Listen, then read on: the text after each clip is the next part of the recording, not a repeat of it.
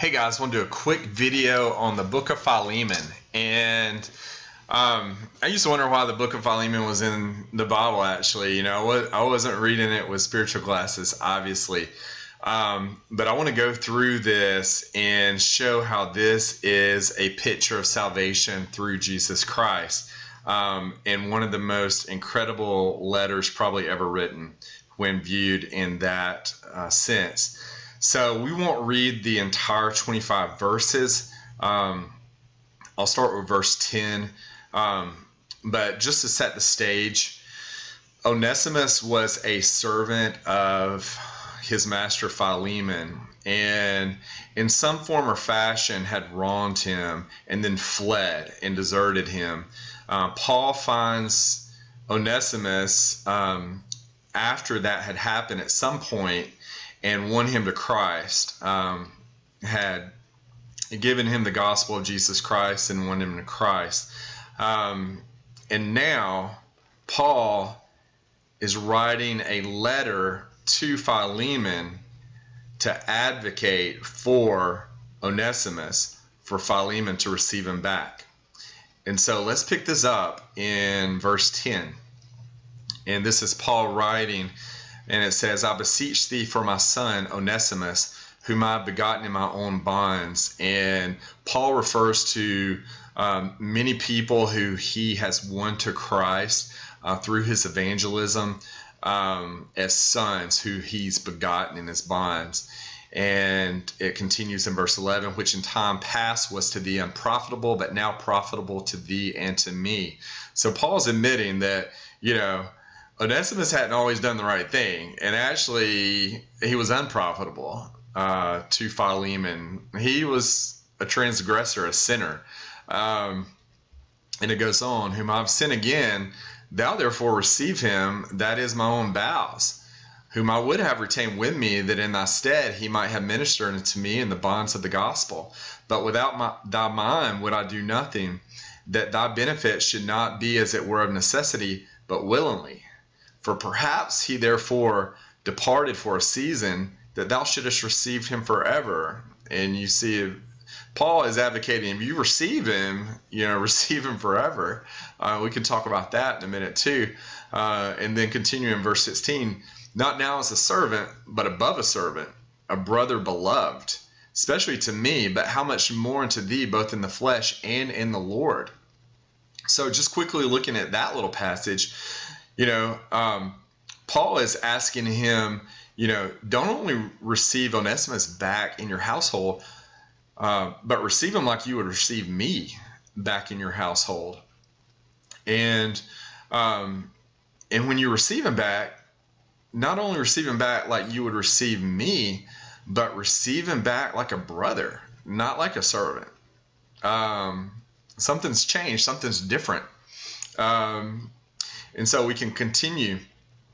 And this is the part that really stands out about a picture of salvation through Jesus Christ. And we're starting in 17.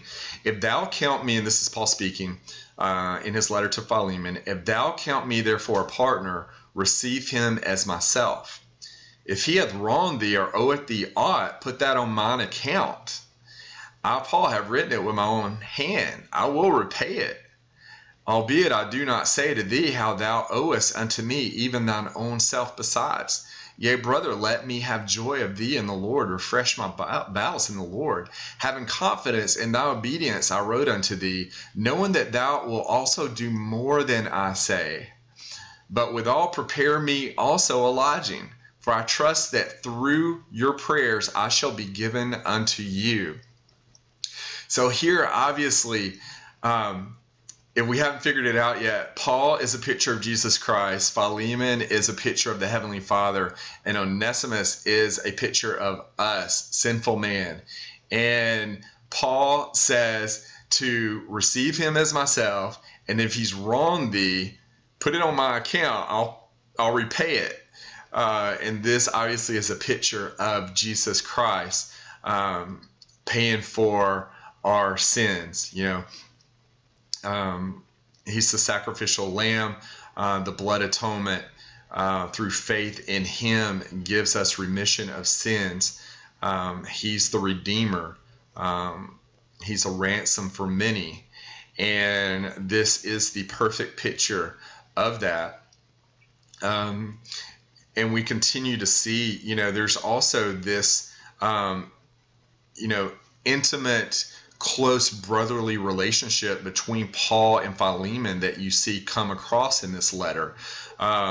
Just like as we read in the book of John, as it goes on later in the book of John, 16, 17, 18, those chapters, that Godhead and how the Godhead of the Father, Son, and Holy Spirit interact in this closeness that we probably can't ever as humans quite grasp, but we can see a picture of that relationship also in this letter. And so, one final point I want to make is that when Onesimus came back to Philemon, he didn't come back and say, I'm sorry, I've turned over a new leaf, I'm a different person now. That's in the past, I'm going to do better and I'm going to be a better servant for you. He didn't do that. He didn't do anything. He had nothing to stand on. He didn't come back with his own righteousness or goodness or his own merit. He just came back with Paul's letter, and that was it. That was all that he had, and that was all he was depending on for Philemon to receive him. That letter is a picture of the Word of God, Jesus Christ. That's what Onesimus had placed his faith in. He has placed his faith in the person of Paul and then the words of Paul's letter. Just like we place our faith in Jesus Christ, the Word of God. When we see Scripture, we see Jesus Christ, who is the Word. And the Word was with God, and the Word was God. And so this is a great picture of faith alone and not of works of righteousness that we have done. It's not of ourselves. It's simply trusting in our Savior, Jesus Christ, for eternal life and to be our intercessor, our advocate to the Father. And we also see, that once the Heavenly Father receives us, He should just receive us forever, as it says. That's what Paul's letter wrote. That's what Jesus Christ says. Eternal life means eternal life. We're kept by the power of God. It's not of ourselves. He will no wise cast us out. No man pluck him from Jesus' hand or the Heavenly Father's hand. And, Paul mentions also, we didn't cover 3 times in the Bible the phrase, I'm a prisoner of Jesus Christ, or Paul, a prisoner of Jesus Christ. He writes that in Ephesians 3:1, but the other 2 times he writes it in the book of Philemon in the 1st verse and the 9th verse. I think that's a great picture of eternal security. That's a type of prisoner we want to be. We want to be a prisoner of Jesus Christ, because once we are in Christ and sealed by the Holy Spirit of promise, that is what gives us eternal life. And, we can rest in Him, as He asks us to. He's our Sabbath. We rest in His finished work, His righteousness. That's what we get. We get His righteousness. That's what Onesimus was trusting. He was trusting in the righteousness of Paul and the relationship that he had with Philemon to get him back into good graces. And, that's all he was depending on, was Philemon's grace and mercy. And that's all we depend on for salvation.